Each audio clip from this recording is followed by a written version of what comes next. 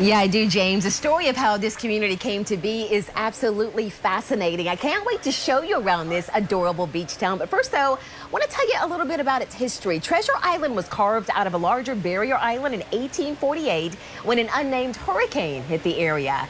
But let's person to claim land here didn't actually own it until 1908, and get this, it was purchased for $1.25 an acre, just $1.25 an acre.